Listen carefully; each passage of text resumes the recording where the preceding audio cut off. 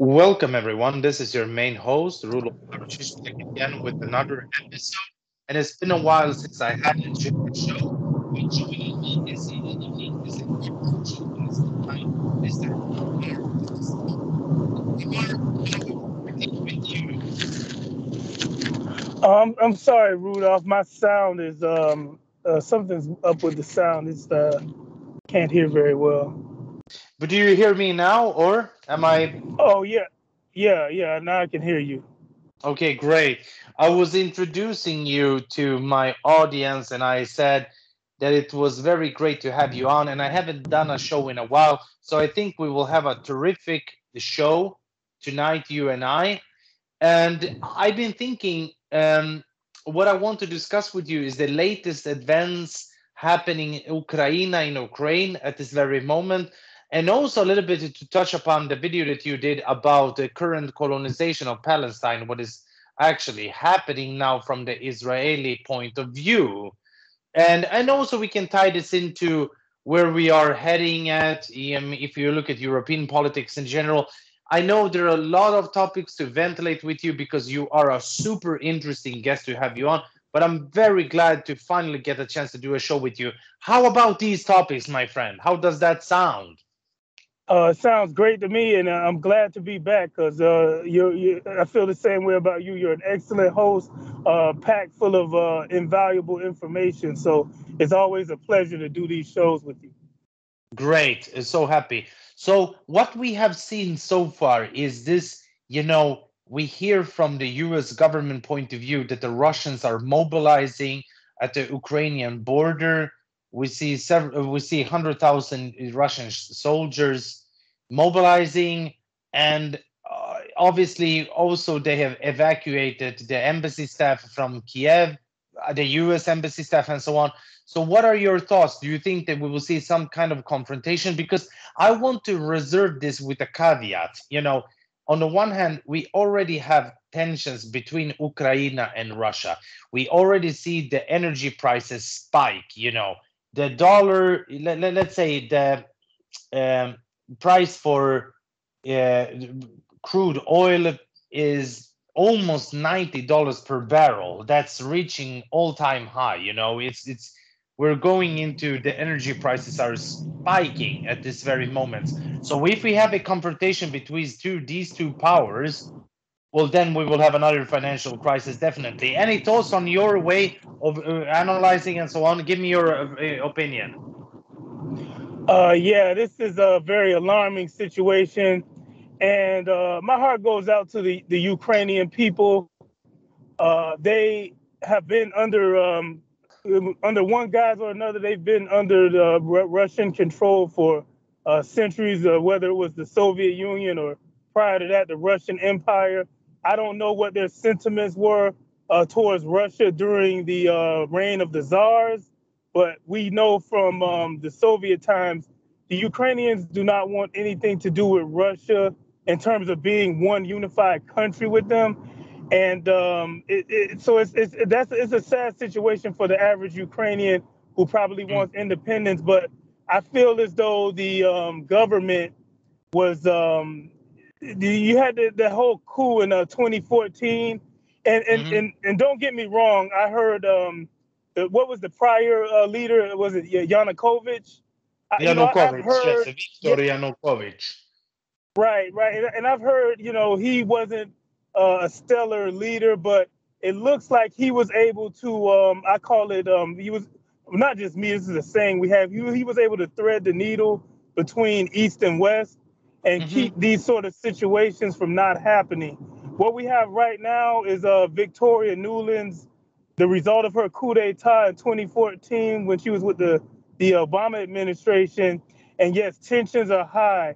I think the Russians. I don't want to be hyperbolic, but I think Russia has had its back put against the wall, so to speak, because here you have Yeah. my government here in the United States not giving them a guarantee that Ukraine will join NATO. That's the I think the linchpin. But at the same time, they're moving in weapons, and it's just it's. I think it can.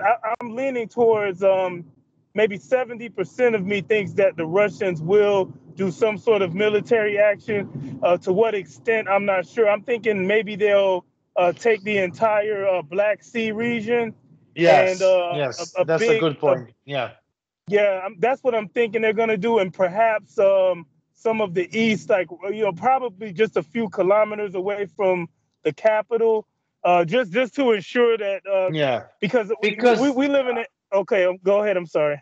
no. I just want to say because the current contingency right now, they don't have the capacity to take over Kiev. Definitely, I know that there are a lot of people exaggerating the power of Russia, and with the current contingency, they don't have the capacity to take over Kiev because we also have because Kiev has also very strong conventional forces that will be able to put up fierce resistance against any types of Russian invasion plans. Now, what I want to tell to the audience listening in now that this conflict is paradigmatic to what happened in Croatia during the 1990s. We had also a Serbian mobilization, let's say Serbian paramilitaries in the province of Krajina that wanted to separate from Croatia and integrate with Serbia. Exactly the same pattern that we have with these separatists, trying to carve out Donbass region and integrate it with Russia, like this conception of Nova Russia. So we see the same types of similarities here, Right, albeit right. albeit I'm going to reserve it. I think Lamar, you nailed it quite good. They have some kind of, let's say, irredentist plans to carve out some pieces of Ukraine and have it under Russian control. That is for sure. So I think that might actually happen.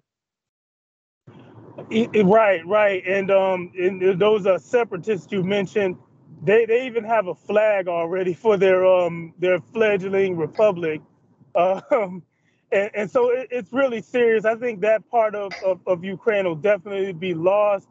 And yes, they have to secure, because a lot of people don't realize, and I've seen this on a documentary recently, the Crimean Peninsula water resources are being restricted by the territory that's remained with the rest of the country. So, in order to ensure the Crimea has access to these water resources, they're going to have to take portions that the southern portion of the country, and they probably want the rest of the coast, the Black Sea coast, so that they Exactly. don't have to worry about any NATO vessels in that particular, in the northern portion of the Black Sea.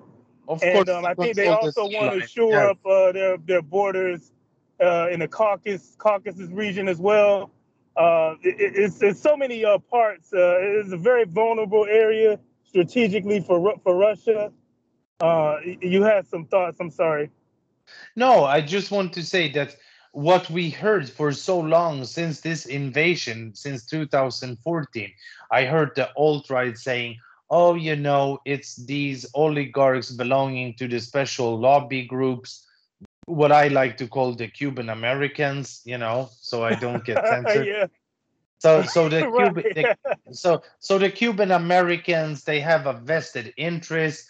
They don't want they seek a confrontation with Russia. On the other hand, I try to tell people that you have a Cuban American influence a lot, invested with the Putin government too, like Mikhail Friedman and many more of him, like yeah, many more these oligarchs also, around Vladimir Putin too.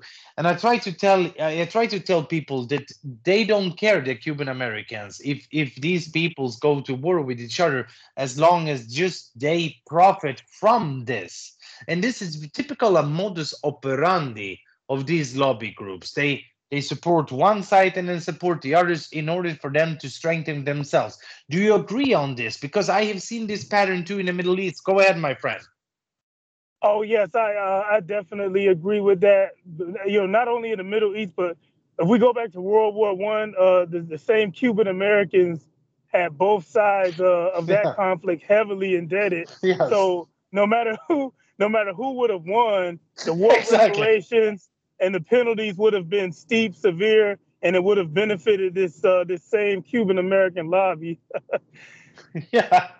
So they can conduct their, not only that they can conduct colonialism, but we're talking about colonialism in eternity. This is the most horrifying thing. But that's why I want to jump quick into also what the brilliant video that you did about the current colonization in the Middle East. It's one tiny enclave that is totally colonized and subjected to brutal apartheidism. So we want to talk a little bit about that too. Give me your brief thoughts on this, my friend. Go ahead. Right, right.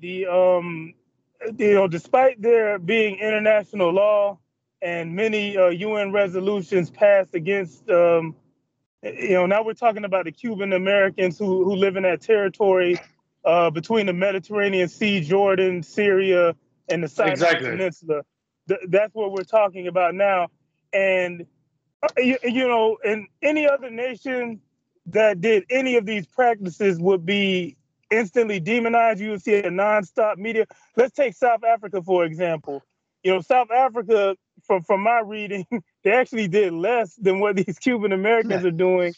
But And Lamar, we, sorry to cut you off, Lamar. But South Africa was a regional power in Africa. But this is even more a tiny state. So the fact that they right. can get away with it is even more horrifying. These darn Cuban Americans, what they can get away with it is quite unbelievable. Don't you think? Yes, yes. And I mean, right now, what they're doing is again, despite international law, they went on wars of conquest. And when you're not supposed to be able to occupy territory or start initiate wars. And they've done just a quick example. They've bombed Syria well over 400 times since 2015. A country that Yes. has not even threatened to attack their territory, even territory that they occupy in the Golan Heights. The Syrian Yes. government, prior to this civil war that was imposed on it, they kept their side from attacking occupied territory. The Golan Heights actually belongs to Syria, Of course, but since you know, 1967. right, and they haven't even attacked that. They have not tried to reclaim that territory, let alone offensively attack, you know, But Israel. Lamar, what is so interesting that they see it is their naturalized borders. So the Golan Heights, it's not even in any kind of discussion to hand it over back to Syria. It's just a natural element belonging to a tiny state which has the most powerful lobby, and it's naturally the Cuban Americans. Go ahead, my friend. Right, right, and this lobby, as you mentioned, because I was one of those people you mentioned before. This is how I actually stumbled across your channel because I was under the same delusion of the alt right. I thought, it looks like Russia's the good guy. They're the positive alternative. They're not internationalists. You have a nationalist government that's looking out Exactly. for the Russian people. Yet the same Cuban American lobby that punches well above its weight here in the Oh, United States yes. is the same there. You even up to the extent of the chief religious leader of that community in Russia actually said it's never been a better time to be a Cuban American in Russia. He actually said they're pretty Exactly. popular there. So, what does Not that only tell you? that, you have Valery Kogan, Mikhail Friedman. It's all Hispanic names, definitely. And also Right. you have the biggest religious community that have invested interest all over the world, Chabad Lubavitch, and they have a strong, extremely strong presence in the Russian Federation, which I don't understand why these alt-righters support the Russian Federation. It just makes my stomach hurt so much when I hear this. Go ahead, my friend. Any thoughts on what I said? Yeah, and I could add to that. One of the I guess one of Putin's top advisors. Some people call him his brain.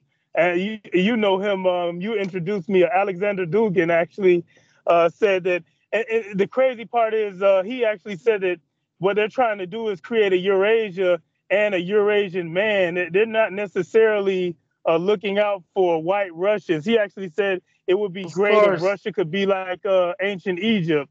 You know, and we know ancient Egypt was like an amalgamation of several different phenotypes. So it's astounding that you would have people from the alt right who would actually be under this spell still, despite all the evidence to the contrary. It's pretty My brother, interesting.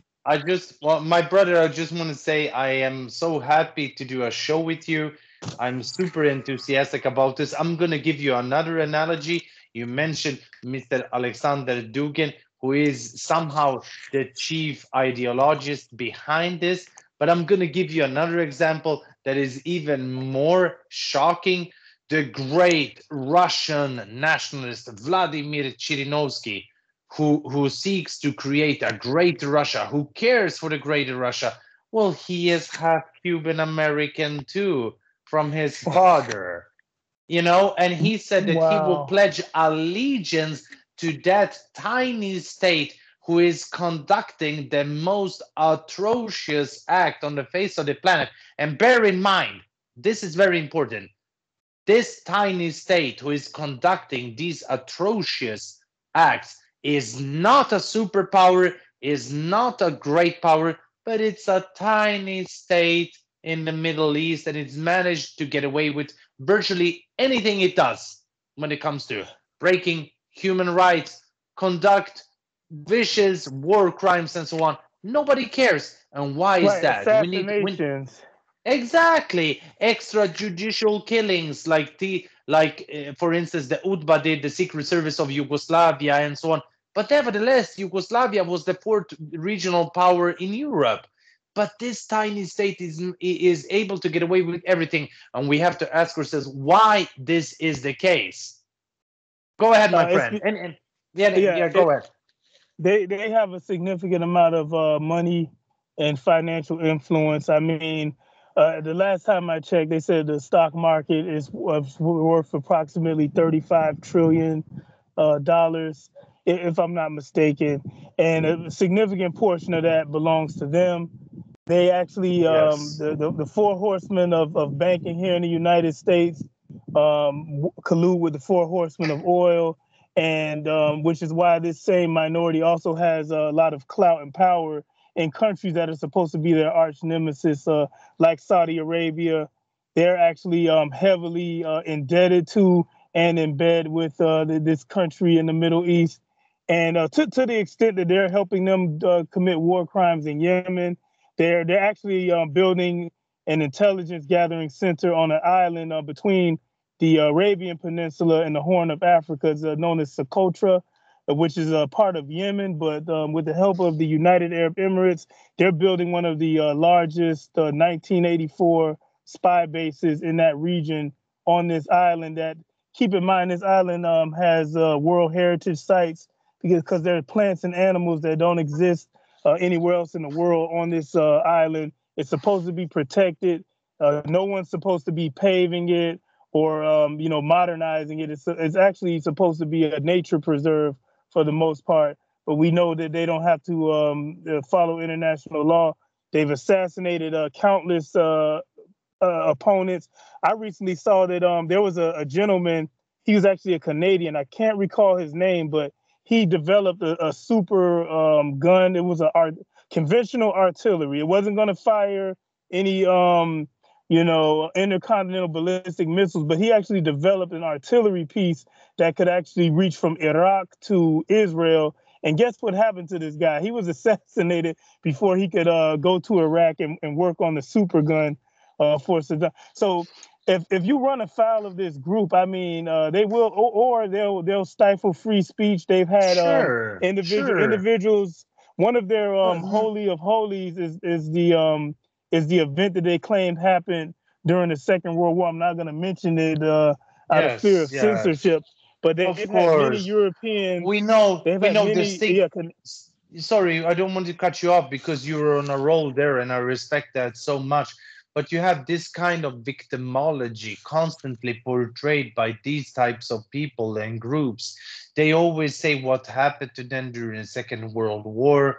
They always, they always proclaim this victimology. However, if you look at what happened in the post-war era, for instance, the attacks on the USS Liberty, and also the treacherous policies taking, against the power that supports them for all these years, and also the benefits that they have received from the Soviet Union and so on.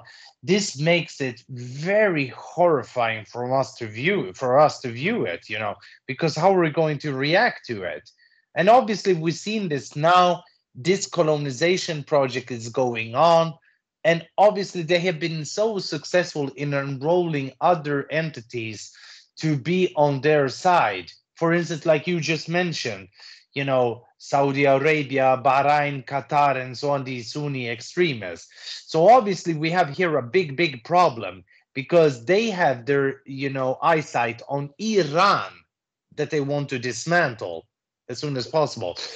Go ahead, my friend. Any thoughts on what I said? How you see it from your vantage point, to get your perception?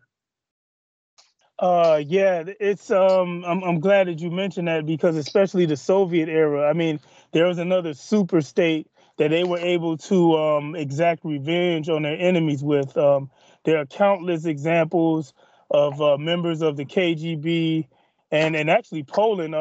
But I've been doing research, and Poland has been one of the greatest friends of this Cuban American lobby as well, and the amount of torture, murder that they committed against Catholics in Poland, especially Exactly. during the early Soviet times. I mean, you want to talk about atrocities? These are some of the worst horror stories. There was his last name was Morel, I believe. He committed some of the worst war crimes in history, um, and he was able to uh, flee to Israel and not face any sort of consequences. So yes, and now Yeah. they do have their sights set on Iran, because what they want is to be the hegemon. Even though you mentioned it's a very small country, about the size of New Jersey, a state Exactly. here in the state here in the United States, with a similar population of around 9 to 12 million. Yet they want to control a region of probably upwards of 300 million people. They want to have no rivals in the entirety of North Africa and the rest of Southwest Asia, including Iran, which, and I know they're upset about this, but Iran has been playing its cards masterfully. They haven't totally, until recently, it's looking more and more like they're going to sink themselves with China and Russia. But prior to But recent times, Lamar, a big problem that we have with this, if we look at this scheme, this is a tiny state. I mean, I find it very, from a geopolitical standpoint, I find it highly unlikely that they will become the hegemon. However, what they are doing, which annoys me so much, is that they're able to play out these great powers, against each other so they can benefit themselves. For instance, they're spying on the United States, and they're selling information or even handing it out to the Chinese, for instance. They have excellent relationship with Russia, and they have an excellent relationship with, for instance, Saudi Arabia, Bahrain, Qatar, and so on. And they target Iran once in a while and so on. But overall, they want Iran to go head to head in a confrontation with the United States, because that will benefit them too. So this annoys me a lot, because we see that they implement this divide and conquer strategy in order to strengthen themselves, and they have done so for quite some time. And I'm kind of, it has reached a moment that it irritates me.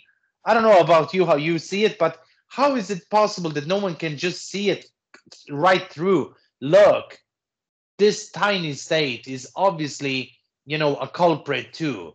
they're not the victims. Go ahead. Any thoughts? Yeah. Yeah. It also frustrates me to no end, Rudolph. I recently had a comment on my channel. There's actually someone who said, I would support you because this was a whole different topic, but he was like, due to your anti-Cuban Americanism, I can't support you. I don't know. It's like they have it's weird. I can't describe it. They have it's the media. Monopoly. They have. They have. Yes, They it's have. a monopoly Yeah, they have on the discourse on. because the minute you say something about what happened in the past and so on, you get heavily penalized. Not only that you get heavily penalized, but you face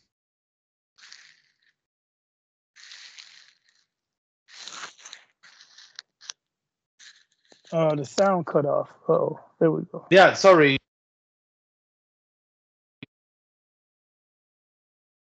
You hear me now?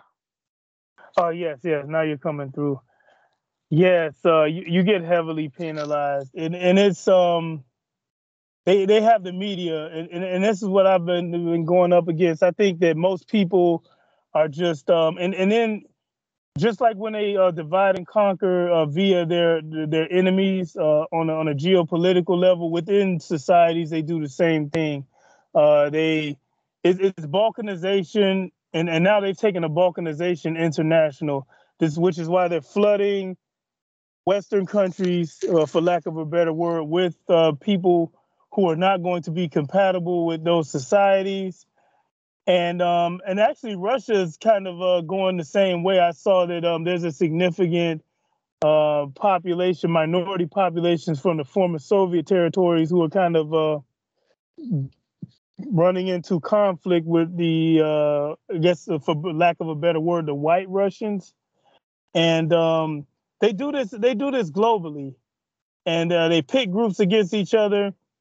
And no one seems to the spell is hard to break, put it that way. It's the media does a great job of because I told this individual who had the criticism from me that, hey, don't take my word for this, just they brag about their power that they have, and it's not any sort of hatred to point it out. They actually brag about it. Netanyahu, Joel Stein, the list goes on and on, where they actually say it. They say the quiet part out loud very often.